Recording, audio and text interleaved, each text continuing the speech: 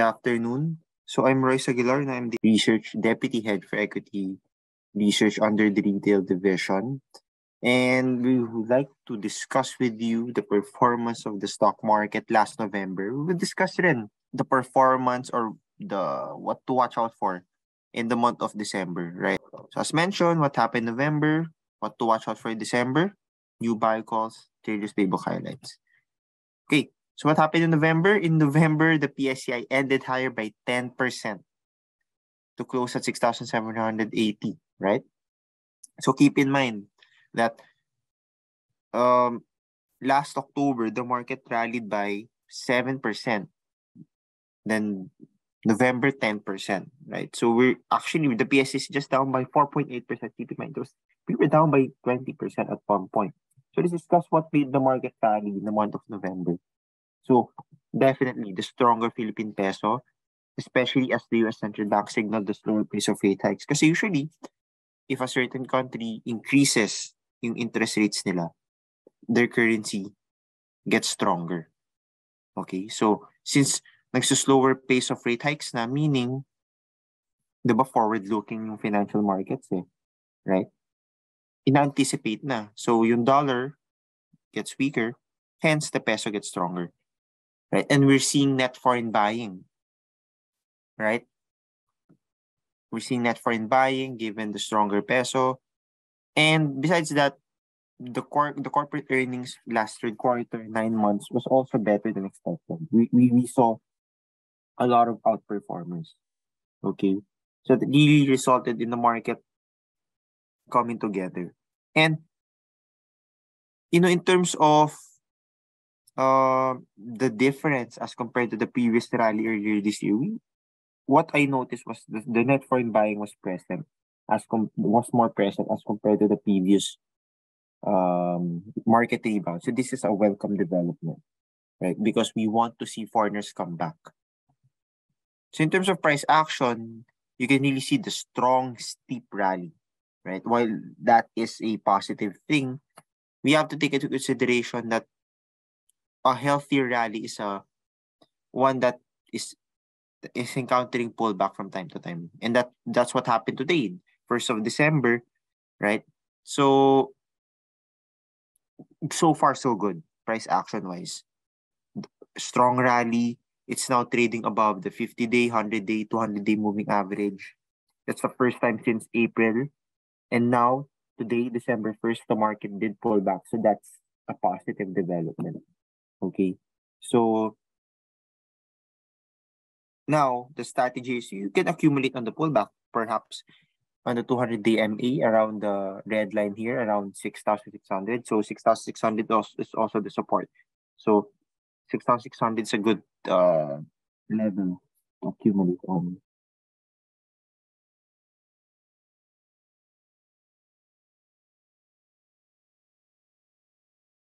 Right, but of course, if you're price specific, you can set stop limit or below 6.4. Kasi pag nag-6.4 yan, negate na yung price rebound in our opinion. Okay, so it must just pull back around 6,600, 6.5. That's the final draw, right? So pag 6.4, below 6.4, maybe bear market rally lang siya. So what do we watch out for in December? Still, the movement of the USD peso. If the stronger peso was the main reason of the market rebound, if the peso goes back to 57, 58, then the market may pull back. Language of the central bank across the world on inflation. Again, what drove the stronger peso was weaker, or was the anticipation of smaller rate hikes, right? And then smaller rate hikes is dependent on inflation, unemployment. So we must stay watchful of economic data. Of course, our reports provide that for you. Cracks in the global financial system, diba, sa cryptocurrency, the likes of FTX, I think it's BlockFi, right? Showing signs of already filed for bankruptcy, which big banks have lent, which big financial institutions have lent their money to these cryptocurrency or blockchain companies, diba? So if malaki exposure, that could impact also across the whole global financial system. Geopolitics still, right? Something to watch out for. It could easily be a black swan. Moving forward, China, Taiwan, diba, Ukraine, Russia still ongoing. Oil prices increased during winter months. So far, nagpo-pull back, right? Let's see if December, January, that's the peak winter months. Will there be supply crunch? Definitely in need of heat, fuel, oil. Economic data specifically to watch out for? A lot of things. Inflation, definitely that's monthly, right? So dapat inflation should continue to show signs of peak. And then we also have central bank industry decision, December 15, December 14 for Philippines, US respectively, Japan, December 9. So last month of the year, will we see Santa Claus rally or not? It is dependent still on data, diba? So let's see. And just like last month, we would like to reiterate yung stock picks namin, right? So SM Prime, RLC, Jollibee, RHI, BDO, BPI, SECI, right? Those remain to be a topic. You will notice Alalan is not there. So we are reevaluating Alalan. Alalan still has upside definitely, but in terms of topics, we have to reevaluate, especially we prefer more yung mga high mall exposure, right? Kasi for Alalan, residential siya mas heavy. And high interest environment is not the best environment for residential sector. Nevertheless, in terms of the performance of our picks since the start of the year, we included Ayala Land here, syempre, for transparency, to gauge the performance of the stock picks as a whole, and it outperformed. 12.7% market cap weighted return, equal weighted return 5.8% as compared to the market, just down by 4.8%. Equal weighted return, yung assumption is if you bought all of our picks equally to your portfolio, 5.8% up. Assuming you bought them according to market cap. For example, SM Prime, they are the two highest market cap. You bought them, yun yung highest, that's the highest exposure in your portfolio. Okay? So, there. In terms of our new buy calls, we have a couple, URC, right?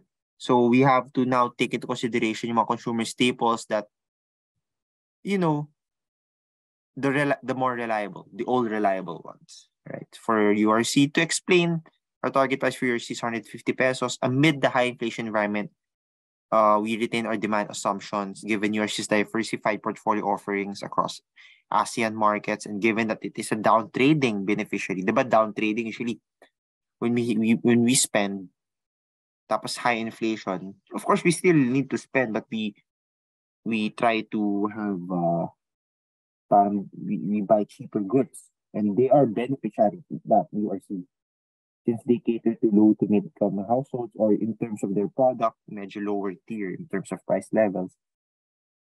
And that's the first point. Second point, margins should continue to ease, or margins should continue to recover as commodity prices continue to ease. Diba? Strong balance sheet is a plus for URC kasi they divested their Oceania business, so they have now net cash position of 2.1 billion as of September 2022. So they could easily be on the lookout for M&A opportunities, diba? And that is a sharp price catalyst in the past. So URC. Next is CNPF. Central Pacific Food, our target price is 29 pesos. We like CNPF for the following reasons. So we're straightforward for this. Number one, diversified product portfolio that is well positioned to capture changing consumer preferences and weather macroeconomic headwinds. Number two, pricing power can partially cushion cost pressures. Number three, its OEM export business mitigates weak currency impact. So, diba, the beneficiary of a stronger dollar are the exporters. So, usually, if relatively, if you export, you benefit from that. Robust operating cash flows and strong balance sheet is the fourth one.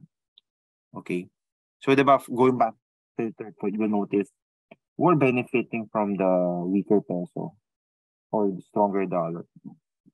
It was the likes of Nickel Asia kasi they export yung nickel goods diba? So, usually they incur foreign exchange gain kasi they sell yung revenue nila dollar. Mas malakas. So, for CNPF, they have an export business that can mitigate the weak currency impact. Okay?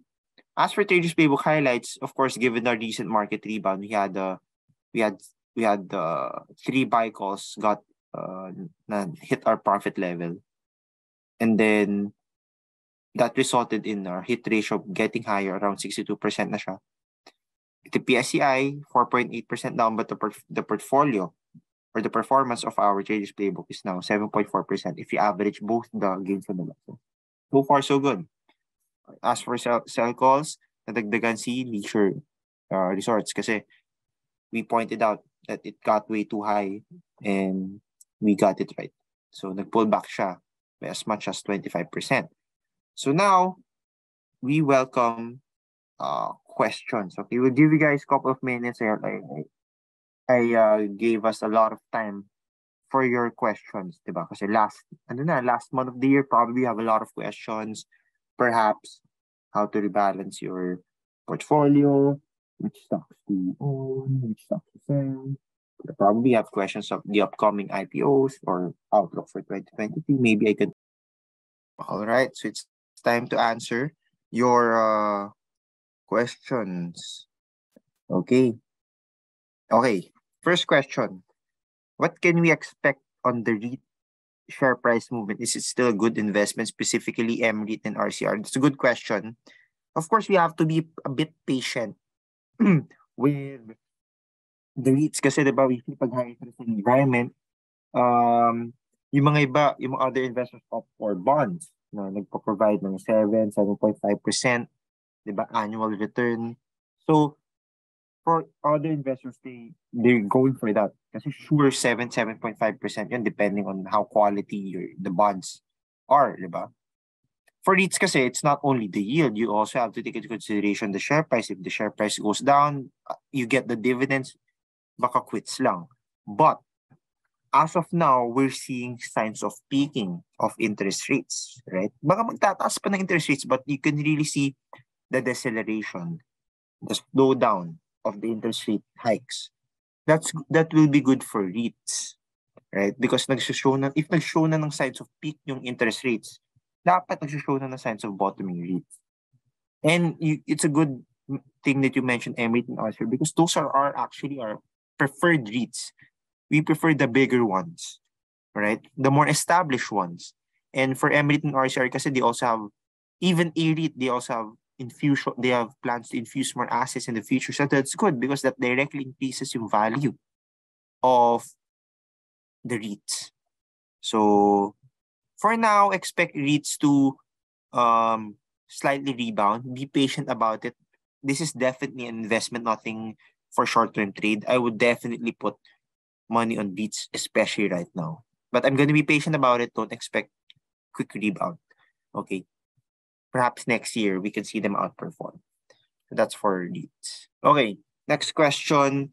What will happen for the three stocks affected by the MSA rebalancing? Converge, DTCAP, and MPI. They got, the specific thing that happened was, si MSCI kasi meron silang standard cap. MSCI standard cap, meron ng MSCI small cap. What happened with Converge, DTCAP, and MPI is they got downgraded from the standard cap to the small cap. Nevertheless, a lot more foreign investors follow the standard cap, track the standard cap. So it still affects them, right? What happened was, for MSCI rebalancing kasi, investors are getting better at pricing it in, right? Meron ng mga ways to really forecast. So even before the MSCI rebalancing, a lot of investors are selling it already. You notice that, di ba, si Converge September, October, but bagsak ng bagsak. GTCAP also, especially coming into November. For MPI kasi it has been quite consolidating lang, not much exciting in terms of price action, right? For Converge, it went as low as 11 pesos. Right now, it quickly bounced to 15 pesos on the day of on the announcement date pa that it got removed. So a lot of investors are getting better at pricing it in. So to answer your question, what will happen? It's already priced in, right? So you will see those hopefully in our reports in terms of our forecasts. We forecast better in PSA rebalancing. What we try to forecast MSCI rebalancing also moving forward. Okay. So right now, to answer your question, the price in na. So if for the likes of Converge, it's a buy call for us. So you could buy already converge. Okay, although for converge, our target price is around 15 pesos. I think right now, maybe a wait for pullback. For GT Capital, of course, we're part of the group, diba? So we can't cover GT Capital, but kasi for GT Capital, we're positive on banks. It has Metro Bank. For the vehicles naman, of course, economically opening directly affected bibili ka ng kotse. Of course, inflationary environment, so medyo tempered yung growth. Nevertheless, GT Cap is cheap. For MPI is cheap, but it has been consolidating for so long. A lot of investors have concerns perhaps on the regulatory nature of the businesses, right? So those things you have to consider. So I hope I answered your question. Okay. Okay, next question. What is the projected PSE index level by end of 2022? So I hope we explained this to you several times before that diba, we have a base case and bear case. Base case, initially 7,300, but that was before this higher inflation, higher interest rate scenario. So we had a bear case. We have a bear case that's 6,600 and na-hit na siya. Right? So that's for by end of 2022. So we're sticking with that. But we are open to the fact that the market can continue to rally by year end and until first half of 2023 before possibly pulling back second half of 2023. And why? We don't have specific levels yet for 2023, but that's the general direction that we expect because, okay, tumaas na yung interest rates. Now, after higher interest rates, the concern now is growth. How it affects economic growth. Kasi diba when you increase interest rates, the main purpose there is to temper inflation. The other impact is, since higher borrowing costs, that actually tempers economic activity, which will directly affect your economic growth. So that's our concern coming into 2023, impact of possibly recession. Recession by definition, diba yung negative GDP growth. So, to elaborate more on the answer, okay, by end of 2022, pwede siya mag 6.8, right? That's price action-wise. And then, first half 2023, it could go 7,200 before pulling back second half of 2023. Okay, so that's the general direction we have. Now, we don't have an official yet, but we will definitely have an event for that. So hopefully we can elaborate more on that. I said it again.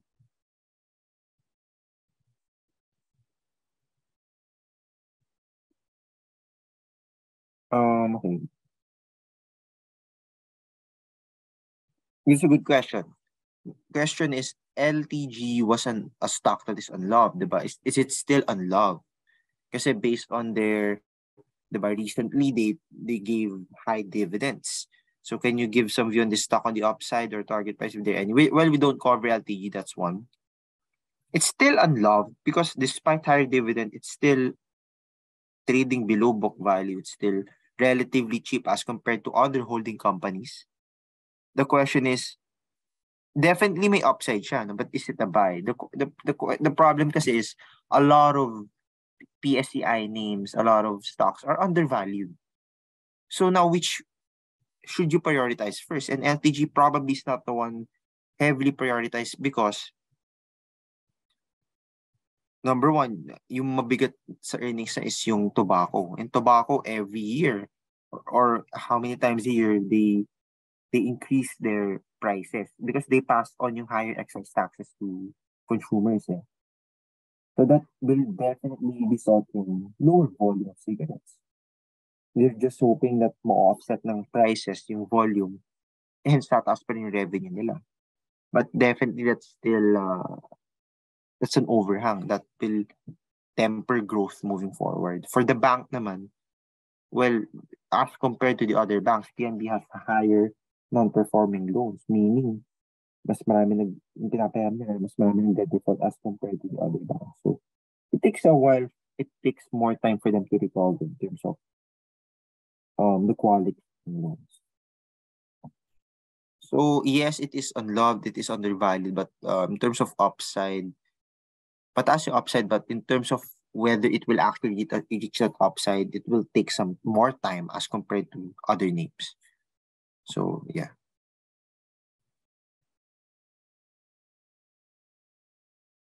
Okay, so we have a couple of people asking this regarding why Monday Nissan is not included in our buy calls. Actually, kasi the issue kasi there is the recent when it IPO'd, um, part or bulk of the optimism came from the fact that they have exposure sa um, what do you call this, meat-free business, yung alternative, right? And right now, yung corn, it's called corn, diba? Yung meat-free food, it's not performing as expected. Okay, it's not performing as expected, so that resulted in a lot of downgrade. Also, yung higher cost environment, they're exposed sa UK, na affected by higher labor costs. Kasi diba yung Brexit? So, yung whatever's left sa UK, mataas yung demand in terms of wage. So, taas na labor cost. So, that eats into the margin of Monday. So, right now, it's still ongoing. Those two problems are still present. So, we are not keen yet on Monday. So, yeah, I hope you answered your question. That was somewhat an answer for somewhat of a question for perhaps beginner, right? So how many stocks should you hold at a time as an investor? Actually, that depends on the amount then that you want.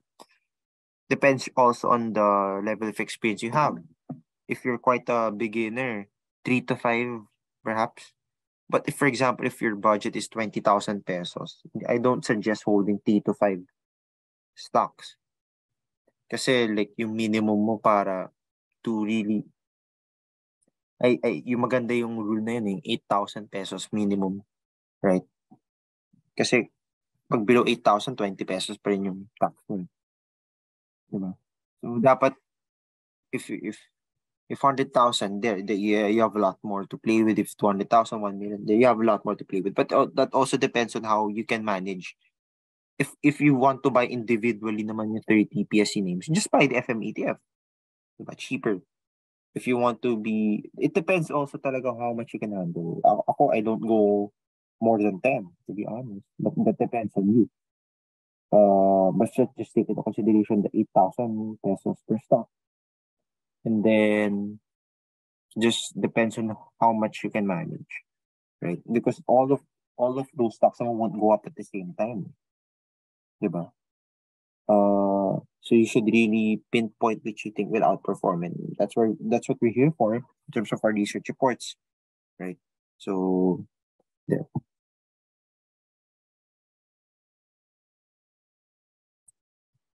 Okay, so next question. What's your outlook on the upcoming US CPI and Fed meeting next week? Where do you see the market going? So in terms of Fed meeting, I believe it's around December 14th pa. Okay. And then yung inflation is around, I think, 12th or 13th.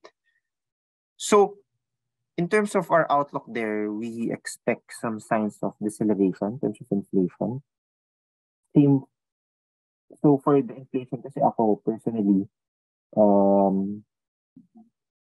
just I was recently in the US lang, and I can really see yung fuel prices really pull back.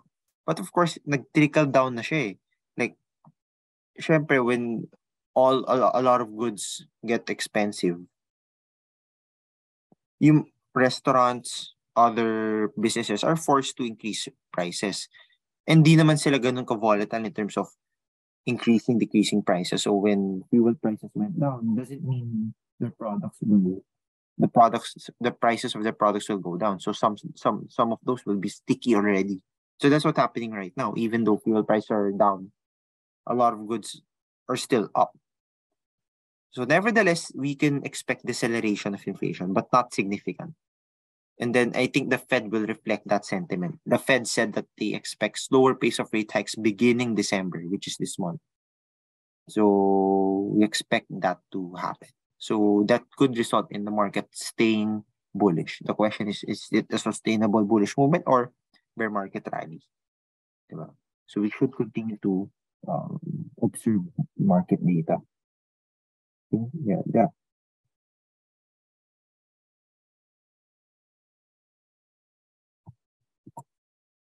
Okay. Next question. It's pretty interesting. According to the DOJ, foreign investors can now own 100% of renewable energy projects. What could be the effects of this to our local renewable energy companies like ASEN, SPIN, and Caboy Sasnag once this has been implemented by the DOE? Well, the effect of it is definitely they have. That's why they are aggressively expanding right now. They're getting a lot of land as we speak to really prepare for this in full ownership, right? I believe mostly sa geothermal pa lang yung napasa, right? So definitely this could affect talaga yung mga companies, right? But a lot of these companies have concrete plans and they are open to partnership. So they're willing to do that talaga because there are a lot of room to really earn from renewable energy, right? That's definitely the present and the future, right? But of course, given the recent power supply issue, we came to appreciate more yung coal, especially its base load capacity. But nevertheless, renewable energy is here to stay. So we welcome these companies na aggressive sila mag-expand, and there's a likelihood na they will partner with these foreign investors once these foreign investors see room for investment in the country. Because a lot of countries also are, renewable energy boom. So let's see sino mga pupunta sa Philippines. Next question, what's your outlook about Converge? Is it still good? But I think I answered earlier that there's room for Converge fundamentally to grow further, especially under penetrated pa naman fiber broadband business, especially outside Luzon. Price-wise, though, our target price is just 15.50. So we recommend to accumulate on pullback, right? Not necessarily at these levels.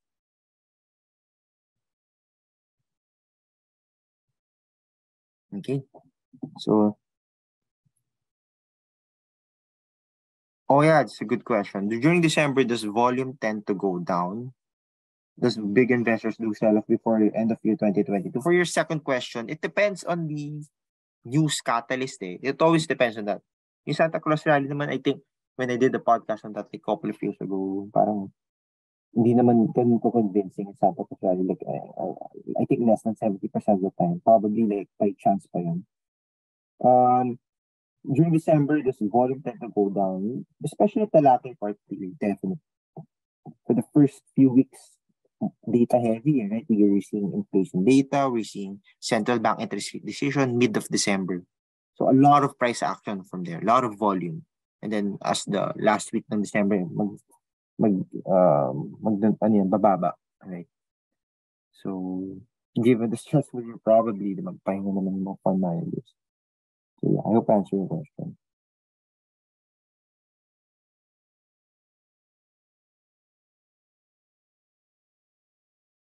Oh yeah, that's a good question. Any top which stocks will be removed will be included for next PSI index balancing this Feb. I haven't really gone through yet which stocks will likely enter. But before kasi we forecasted right na si Samara papasok. I will evaluate if the DMC can enter. Let's see if DMC can enter, and then let's see if the likes of Mega World or RHI will stay. Diba? So let's see. I think actually Mega World lang. Let's see if si Mega World LTG can stay. Yun.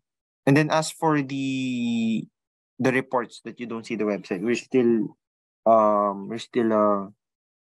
trying to fix that, right? Hopefully, I hope you guys notice, hopefully bit by bit yung features ng Pro are getting back. Yung research lang yung naglalag. What we do, share our reports sa Viber group for all clients. Right? All clients, one group lang siya. So please email a chat here. To if you want to receive the link to the Viber. Or email us later para alam namin client.